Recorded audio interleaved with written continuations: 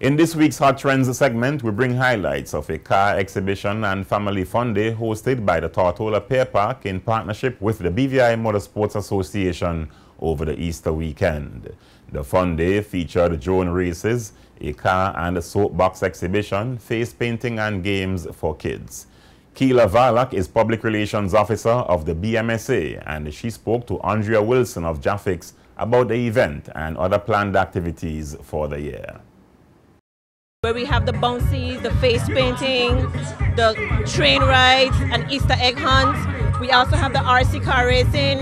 We have, as you can see, we have our drones flying. I think we have a drone racing as well. First time I know about that. We also have a fundraiser where we have the food at the van selling. We were also collecting donations at the gate for the children to have free rides on the bouncy and also on the trains as well. So, and also for the face painting. So that's basically it about the today's event.